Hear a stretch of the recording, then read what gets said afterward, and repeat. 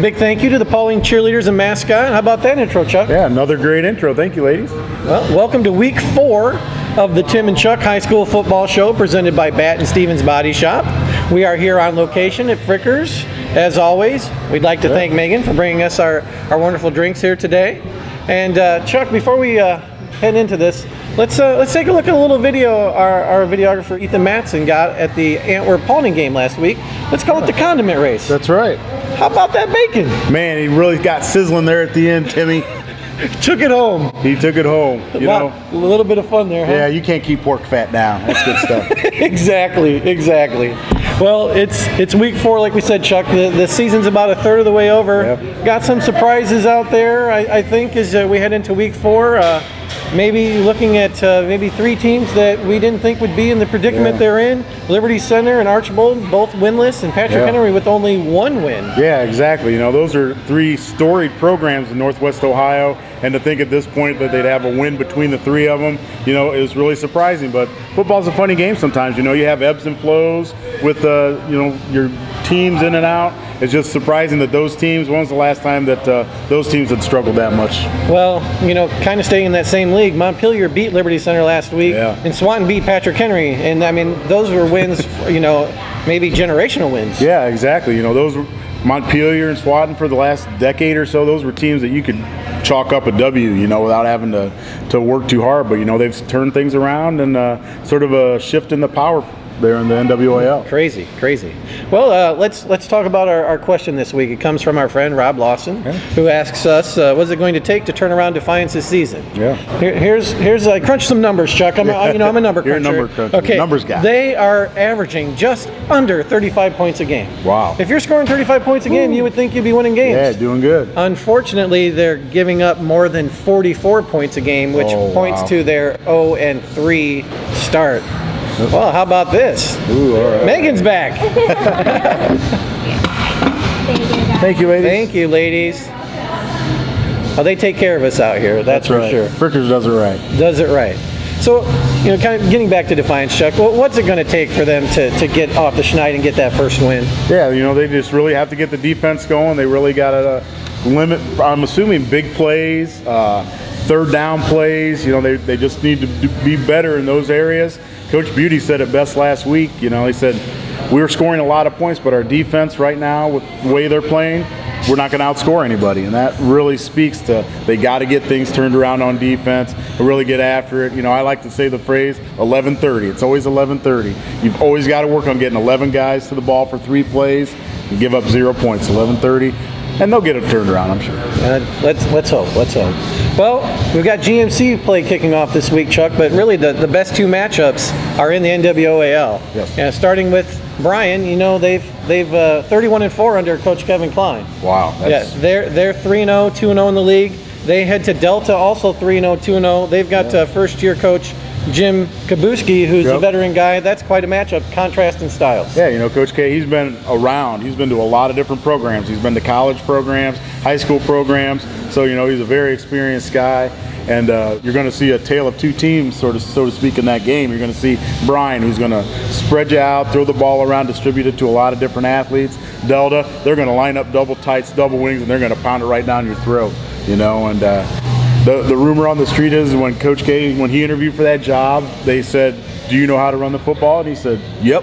And that's what they're doing. They're just running the football, running it effectively, and they're still scoring a lot of points. Staying in the NWAL, we talked about Swanton already. They're 2-1, 2-0 in the league. Yeah. They're going to unbeaten Wauseon, 3-0, 1-0 in the league.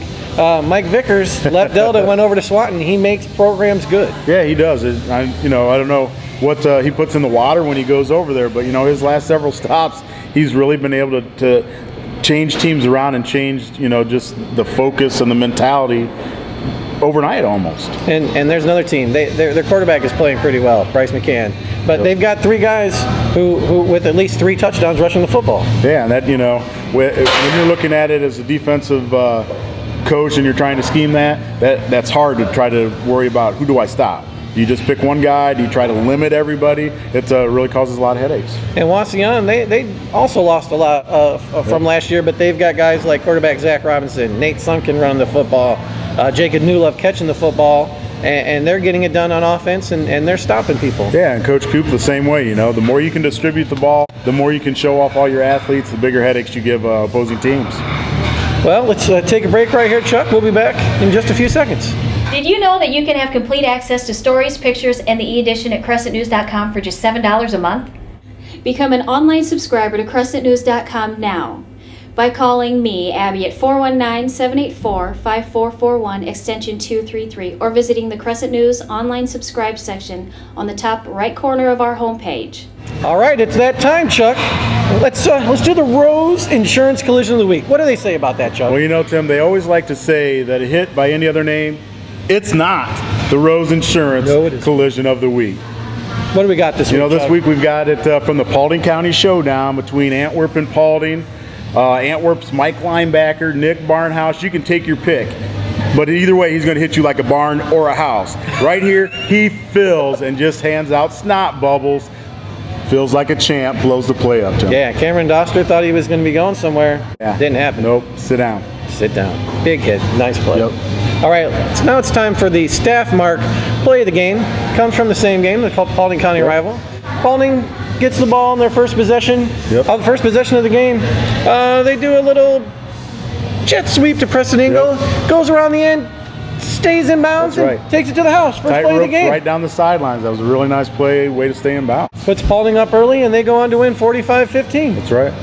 That is our staff mark play of the week. So, where will Ethan be this Friday, Chuck? I don't know. Where is he going to be? You got to look for Ethan. He's sort of sneaky. Yeah, he shows up all over Northwest Ohio. He's easier to find than Waldo. Let's put it that way. That is true. Yes, he doesn't have a hat. That is correct. That is correct. He is going to be at Holgate this Friday when Holgate welcomes in GMC Perennial Power to Nora. He'll be there videotaping that game. I'm sure he'll get lots of good stuff for us next week. Oh yeah, that's going to be another great game. You know, the ranked Rams going over to Henry County. That Ethan does a fabulous job, so I'm sure he'll. I don't know what kind of races I'll have in Henry County, but it'll be good. It'll be something. That's right. For sure.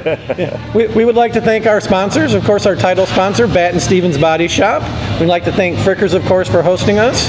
The Rose Insurance Agency for the Collision of the Week. Staff Mark for the Play of the Week. And also, we'd like to plug our coverage of high school football at the Crescent-News. Look for stories and updates, scores, the whole shebang, Friday nights and into Saturday morning at www.crescent-news.com. And again, follow us on Facebook, the Tim and Chuck High School Football Show. We're on Twitter. Check us out. Yeah.